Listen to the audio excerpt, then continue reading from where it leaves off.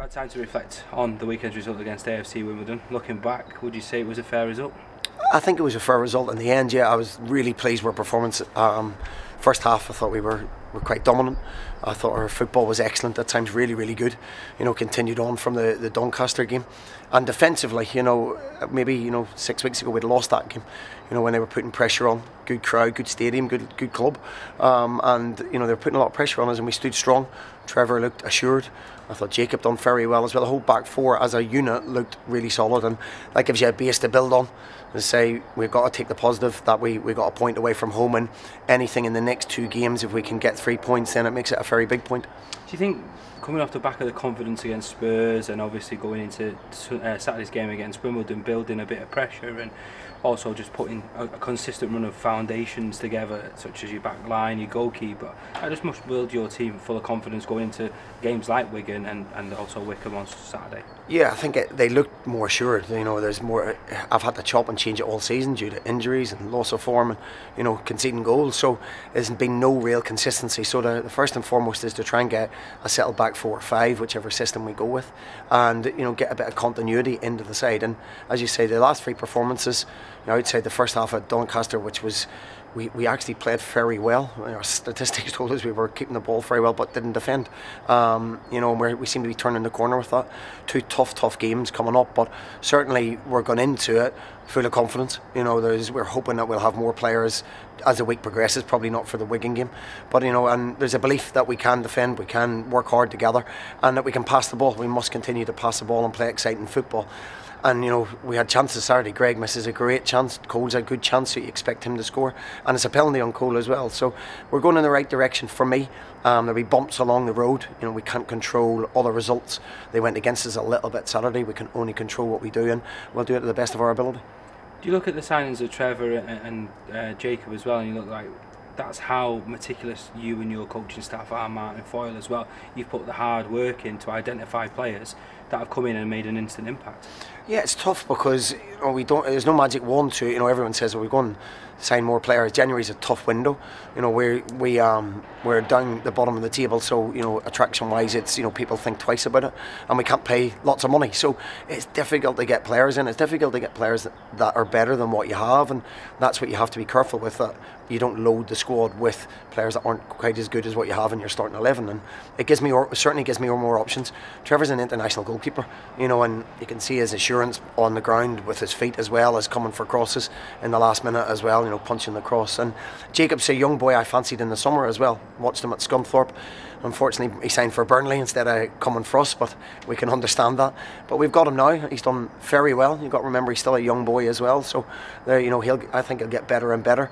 And if we can add to that performance defensively and keep passing the ball like we did on Saturday, especially first half, then I can see us going forward. Obviously, it makes your job a hell of a lot easier then, doesn't it? Where they come in, put in 2 performances of high quality, get the fans on strides straight away, and you can go, well, I know what I'm doing, kind of thing. Yeah, look, I signed a lot of players in the summer, and you can't get them all right. It's impossible at that stage. As I say, we've had obviously I've known Trevor for a long time.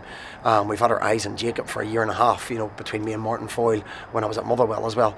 The next 2 signings that we're hopefully will get over the line this week, we've tracked for almost a year, and I've worked with one of them before. So, it's a case of it takes time. You can't get every signing right. People spend millions and millions of pounds and get them wrong, so we certainly aren't spending that, and you get some right.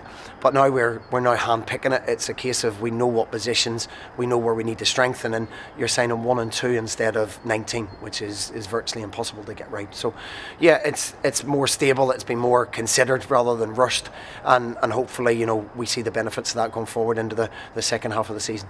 Bit of a quick turnaround as we always see throughout the season. Saturday, Tuesday, Wigan at home doesn't come really much tougher than that, does it really? No, but it's great. Wigan have sold out their end, so it'll be another atmosphere like Sheffield Wednesday.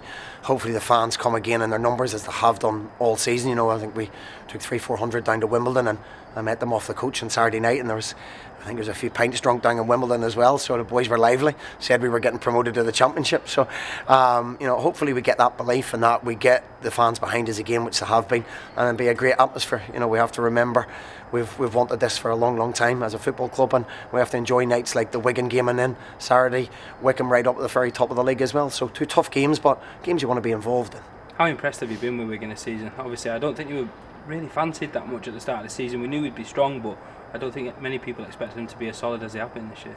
I did, based on the amount of money they've got to play with, and the signings and what they're able to, how the players are able to attract. You know, if you look at their last two signings, Graham Shinney, who I've played against many times when he played for Aberdeen, and Josh McGuinness, who I've worked with Northern Ireland. So, you know, looking at the calibre of the signings and the money they're paying for them, in terms of the quality they've added, then yeah, they're going to be right up there all season. So it's up to us to try and compete with that.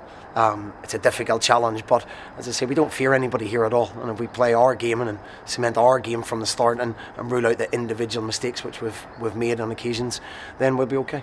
Your counterpart Liam Richardson has obviously come through the assistant manager role to take on to the first team manager role. How impressed have you been? Because his job's not been easy due to things off the field during his time at the club. Yeah, I think, you know, Liam's, you know, built the squad together. You know, I'm saying, yeah, I expected them to be up there because they've got more finances, but you have to get the right players.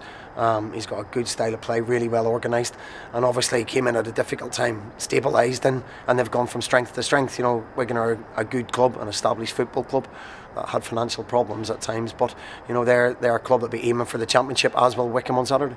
And you just talked on it there, we're home tomorrow and also on Saturday against two of the teams in the top half of the table. How much are you looking forward to getting back on home soil in front of 4,000 or so home fans? Yeah, you know, it's, you know, their support against Doncaster, you know, the boys that stayed and the fans that came and supported right through with 3-0 down, they were fantastic.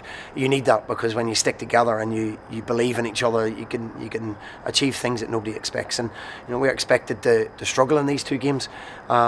We've struggled in the games we're expected to win at times, but you know, we can surprise people if we put a performance defensively like we done in the second half, and we play like we did on the ball in the first half. Then we'll cause real problems for both teams. Two very different games. One that, you know, Wigan will get the ball down and play a little bit more, while Wycombe play directly in your half, and then when they land on it, they've got some very, very good footballers. And you look at both squads, and you know, you realise they're difficult tasks, but tasks that are, you know, definitely achievable.